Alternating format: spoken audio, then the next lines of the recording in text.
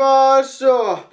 This is Blaze the movie fan, and before I get into the main subject of the video, I'm gonna tell you my opinion on Steve Shives. Yeah, there is so little I gotta say about the main subject of the video that it wouldn't even be a fucking minute long video. So I am gonna talk about my opinion on Steve Shives overall before I get into the main subject of the video. Now then, Steve Shives is one of the worst YouTubers in my opinion. He is currently one of the most hated individuals in the skeptic community, and I gotta tell you that the hate that he is getting is totally warranted. Now the main reason why I hate Steve Shives is because he is pro-censorship. I made a commentary earlier this year on a video where he said that some people don't deserve to be on YouTube. A link to my commentary on him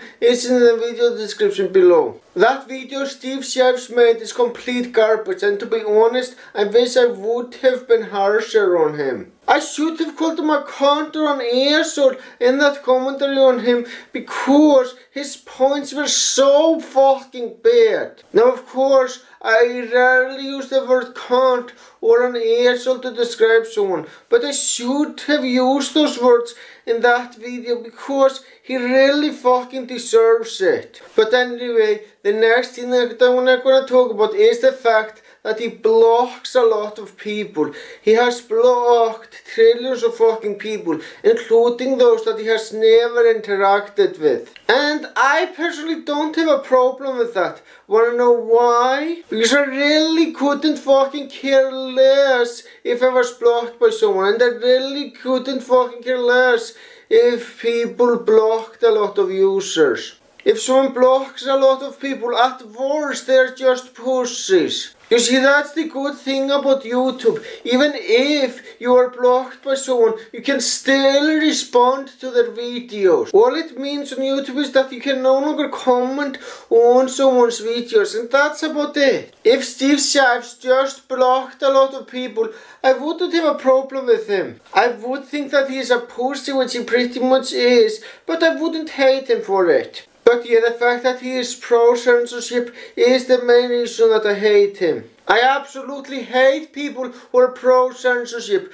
To me, they are the second scummiest group of people in the world, behind only homophobes. The reason why I absolutely fucking hate pro-censorship people is because I fucking hate censorship of any kind. Anyone is welcome to be offended by something, but the thing is, offense is entirely subjective. Just because you are offended by something doesn't give you the right to try to get it banned. So yeah, Steve Shives is one of my most hated users on YouTube, and all the hate that he is getting is totally warranted. Now then, now that I have rambled enough about why I hate Steve Shives, it's time to get to the main subject of the video. Now I have seen some videos from people telling me that Steve Shives used to be a better user, that he used to be logical. Well, considering that he is one of the most illogical morons on YouTube, it's extremely hard to believe that he used to be a good YouTuber. It's extremely hard to believe that he used to be logical. So I asked, did he really used to be a good YouTuber? Is that really true? Did he used to be a good YouTuber in the past? The reason why I'm asking is because I honestly don't fucking know how he used to be. And if he used to be logical in the past, that is very fucking awesome. And if it is true that he used to be good, I'm not sure if that's true or not. That is very fucking sad. There are some people who get worse with time. Now of course, most human beings get better with time, but there are a few human beings that get worse with time. And if Steve Shives is one of those people who gets worse with time, that is very fucking sad. Well guys, that's all I wanted to say. Thank you for watching and have a great day.